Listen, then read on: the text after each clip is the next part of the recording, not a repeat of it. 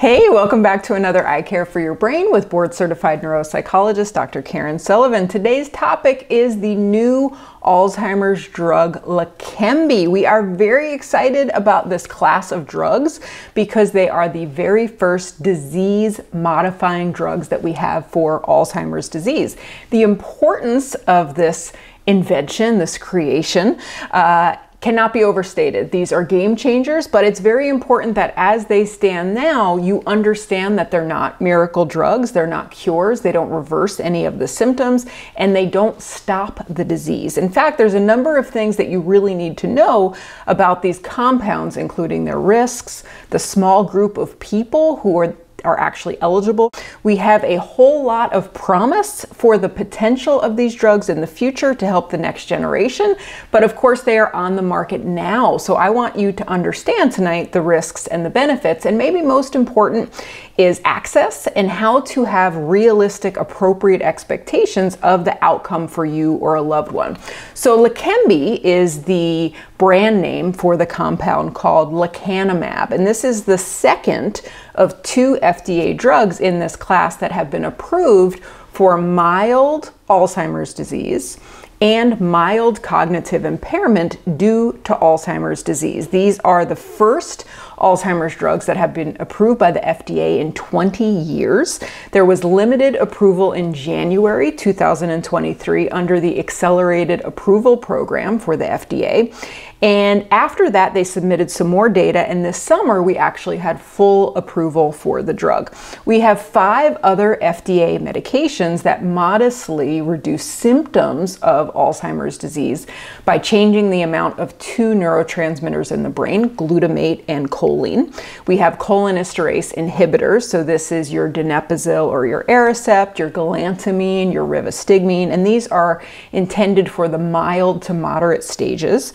But then we also have another drug in the memantine, under the memantine name, that is an N-methyl-D aspartate receptor antagonist, and this is for the more severe stages. Nowadays, we actually combine those two classes to get the best outcome for people. What you need to know about those is they're the best we've had since drugs have come out over 20 years now for Alzheimer's disease, but they have done absolutely nothing for the underlying disease process that causes Alzheimer's disease. So there is still some debate about the exact cause of Alzheimer's, but most people believe what we call the amyloid cascade hypothesis. So we think that most people actually create amyloid in their brain, but there is a difference in those who develop Alzheimer's and those who don't in the amount of clearing out of the amyloid. So the real issue is the buildup, or what we call aggregation, of a misshapen protein clump, a sticky little molecule called beta amyloid. So like I said, we all make amyloid, which I think is new news to most people. When you don't have Alzheimer's disease, your immune system is skilled and has the program to chop up the amyloid with enzymes most efficiently in deep sleep, and it doesn't accumulate. This is likely through the coordinated efforts of our lymphatic system and something called microglia cells, which are considered to be the trash collectors in the brain. Unfortunately, when you have the genetic, the environmental predisposition to getting Alzheimer's, you don't have this enzymatic breakdown of amyloid, and it accumulates inside brain cells and right outside brain cells and ultimately suffocates them, killing them. For most people, this amyloid buildup happens in a part of the brain called the parahippocampal gyrus, which is in the medial temporal lobes right here, and ultimately spreads throughout the brain, destroying more and more networks and therefore causing more and more of the symptoms. What we do in that medial temporal lobe there is essentially form new memories, and that is why so many people with Alzheimer's have trouble learning new information and seem to have short-term memory problems. So the way this Leqembi works is similar to the other FDA-approved drug, which was called Aduhelm, is that they are immunotherapy drugs that break down and clear out some of the buildup of the amyloid. They are called anti-monoclonal antibody therapies. It is made through a humanized immunoglobulin gamma-1 monoclonal antibody. So that is a whole lot of words to basically say we're trying to mimic a normal immune response. So in a normal healthy immune system, we're making antibodies all the time in response to an infection, in a disease. So what a monoclonal antibody doing is an antibody that actually is produced in a lab from a cell lineage through a cloning process coming from a unique white blood cell. So all antibodies created downstream from that are basically a replica of that original parent cell. And what these monoclonal antibodies do is they attach to the amyloid, which then signals the immune system to clear it out. So the Leqembi claim to fame is that it breaks down the most toxic amyloid aggregates called protofibrils, okay? And it puts a protein in the brain that helps the immune system target these proteins specifically and says, hey, break these down and remove them. So the overall results of monoclonal antibody studies has actually not been a home run from the beginning. The key seems to be that we needed to have trials that increase the doses to higher than the original thoughts of the scientists and researchers, and that we needed to push the intervention into more mildly symptomatic patients. So we've got the mildest stages of Alzheimer's, and what they're saying is you actually have to go one step before and hit people when they have mild cognitive impairment due to Alzheimer's disease. So how do you get the drug? Well, first of all, you have to have the clinical criteria to be in one of those two groups, mild cognitive impairment due to AD or mild AD, plus you have to have biomarker confirmation. So what that means is you either have a spinal tap of CSF, cerebrospinal fluid analysis, or PET neuroimaging that basically shows us that in the brain there is this buildup of amyloid. That has to be coupled with cognitive and functional testing, the kind you would get from a neuropsychologist. So the key here I want you to hear is this, unfortunately, is not for people who are anywhere past the very mild or the mild stage. There are significant side effects that go along with these medications, and it's related to swelling or bleeding in the brain. It's something called ARIA, I'm going to tell you about in a minute. But you also need a baseline MRI before you're eligible to see if you have any increased risks for bleeding on top of having the compound. As you go through the treatments, which are relatively time intensive, it is 1 hour every 2 weeks in an infusion. So these are not pills. This is not a shot. This is basically an IV where we're getting an infusion. So 2 hours per month. You also have to have MRIs of the brain after, prior to, the 5th, 7th, and 14th infusions because we are so concerned about the ARIA or the bleeding or the edema. The doctor who prescribes it to you must also be a part of something that is called a reporting registry. And the point of all this, it's almost like the 4th tier of a clinical trial, but it's actually available to the public, which makes it very unique, is that we actually still need data to track cognition and function over time to evaluate the benefits and the risks of these infusions. One of the big things they're looking for is the length of time you need them. So do we need them indefinitely? Is this for life? Or do we maybe say after so many weeks, months, or maybe even years, we've reached maximal benefit? The manufacturer is then going to conduct what we call post-marketing special use results, or it's kind of basically like a surveillance program to advocate to the FDA for changes in how the medication is delivered. So one thing you need to know, you can't be taking any anti-thrombotic medication, so anything that would give you that increased risk of bleeding. You can be taking any of the other dementia medications that are on the market. So when I talk about appropriate expectations of outcome, you have to remember that within dementia, specifically, we always think about 3 types of symptoms. We have the cognitive, we have the mood and behavior, and we have the functional. So what we have data on are 2 of those. So we know how Leqembi affects outcome in terms of cognition and in terms of function to a very relative degree. We don't have any data whatsoever so far on how it affects mood or behavior. So simply what they have found is that those treated with Leqembi therapy have less cognitive functional decline than in those who were given a placebo. So please understand this. It is less decline. It's not get better. It's not reverse, it's less decline. But why we're hopeful is that's the best we've ever had. So there was a phase 3 clinical trial through the marketer SI and Biogen. This was a very large global study called a Clarity AD study, in which Leqembi had statistically significant results in global cognitive function. So it is measured by something called the Clinical Dementia Scale, and we're looking at memory specifically over time. So people who took this drug, this is the big take-home message, had 27% less decline at 18 months compared to a placebo, okay? Functionally, we looked at what we call activities of daily living, and we saw a benefit of 37% over placebo. So this is, ADLs are looking at our ability to function independently.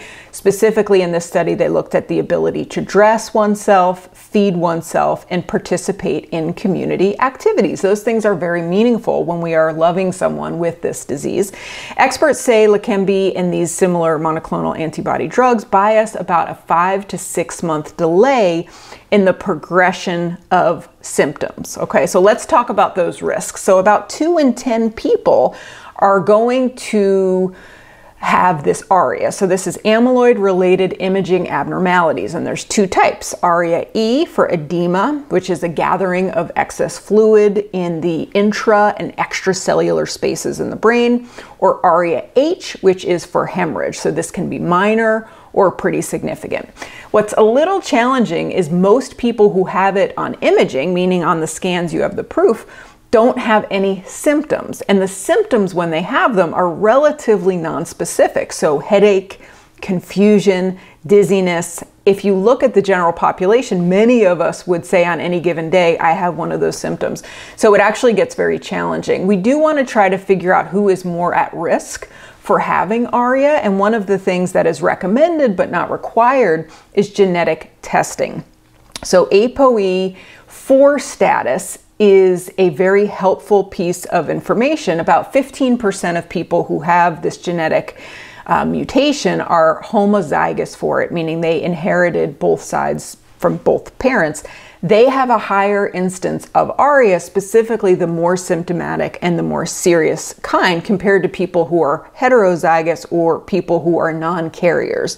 So before someone takes Leqembi, they should discuss with their provider, do they want to get genetic testing? Now, like we said, you can get it without it, but it would help you to be more informed and to appreciate your risk, be on the lookout for some of those side effects.